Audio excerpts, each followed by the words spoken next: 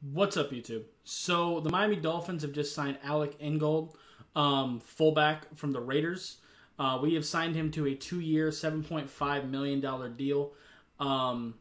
Obviously, Mike McDaniel is big on fullbacks. The 49ers have been known to use them throughout his tenure there. And it's looking like that's going to be a pretty heavy thing that we're going to be focusing on because we're going to be running the football a lot. And this guy is a very good blocker, very strong at the point of attack, and also very, very tenacious, very competitive guy. Can give you some value in the receiving game, but he's mostly just going to be a blocker, and that's really all I really want him to do. I'm glad that we only have him on a 2-year deal.